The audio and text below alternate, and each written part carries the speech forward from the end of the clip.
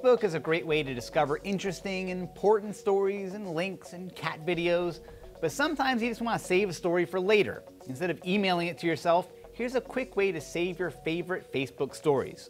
Using the Facebook mobile app, find a story that you want to save for later. For this to work, it has to be a post with a link in it, not just a status update. Next, tap the arrow in the upper right-hand corner of the post and select Save. That's it. To go back and find your saved post in the mobile app, tap the More button in the bottom right and select Saved from the Favorites menu. Now, if you're back on your computer, head over to Facebook and you should see a new icon in the left column called Saved. And while you're here, you'll notice that you can also save articles from the desktop version of Facebook by clicking in the corner of the post. So there you go.